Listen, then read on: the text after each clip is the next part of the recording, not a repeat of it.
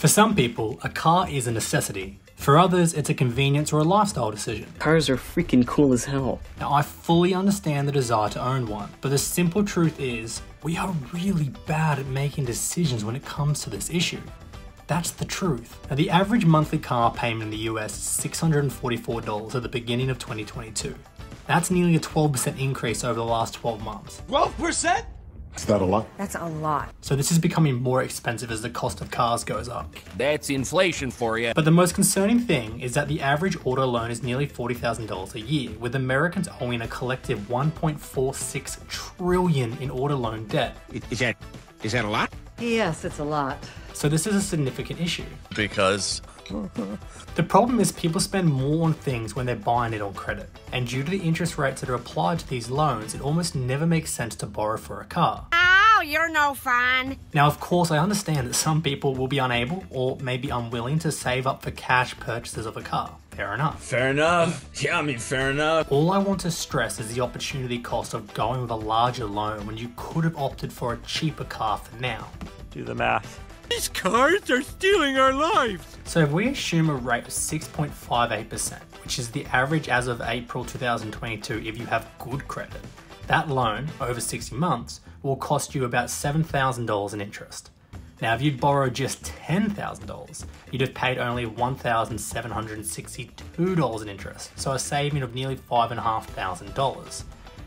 Now, I know we're talking about very different cars here, but living within your means for 5 years is a much better long-term decision, and here's why.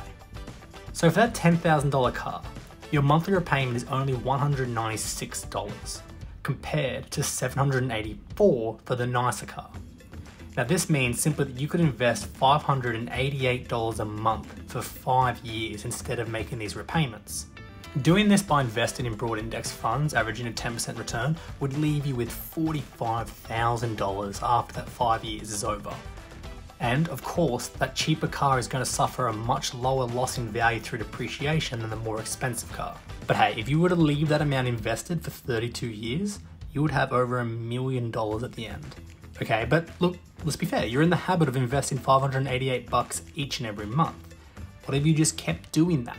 Well, in that further 32 years of investing and letting your money grow, you would end up with over $2.5 million, which is over $1 million in today's value when adjusted for a 3% average inflation. And yes, I know that 3% inflation is going to trigger some people in the comment section, but the reality is we will likely return to that number at some point. If you were to rely on the 4% rule for retirement, this sum will actually allow you the equivalent future value of 50 grand per year in retirement spending for over 25 years.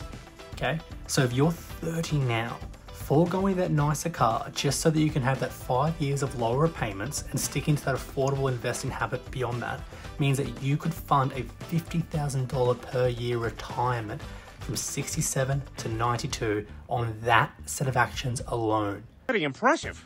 It wouldn't require any other saving. That is crazy. And the numbers are even more wild if you look at the interest rates that you pay if you have a worse credit rating. Not to mention the lower running costs and insurances that are applied to the moderate vehicles which you could be opting for. That does make sense. So with the math aside, one final point to think about is the application of the hedonic treadmill. Unfortunately, our ability as human beings to adapt to our circumstances can be a negative thing. Sure, you will enjoy the new car feel for a little while, but for most people that just won't last. But these higher monthly repayments will. Are we driving cars or are cars driving us?